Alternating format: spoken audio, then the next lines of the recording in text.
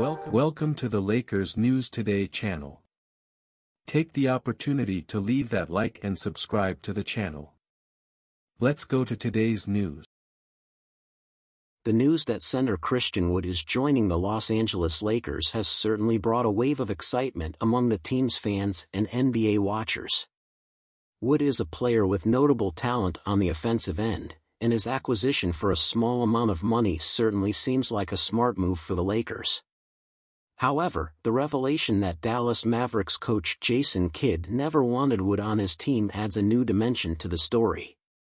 If this is true, it suggests that Wood may not have had the chance to show his true potential in Dallas due to a lack of coaching support.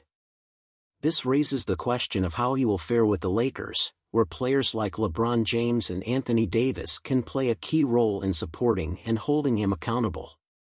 The prospect of Wood working under the leadership of LeBron and Davis, along with his prior experience under head coach Darvin Ham, could be a promising combination. If he can adapt and maximize his potential, he could become a valuable addition to the Lakers roster and help the team chase its 18th NBA title. Now, the question that remains is, what do Lakers fans think of this signing and how it could affect the team's performance? Fan input is crucial as they are the foundation of support and may have unique expectations and perspectives on how Christian Wood will fit into the team and game plan. So what do fans think about this signing? How do they see Wood's potential to positively impact the Lakers season? Your opinions and expectations could add an interesting layer to Christian Wood's developing Lakers story.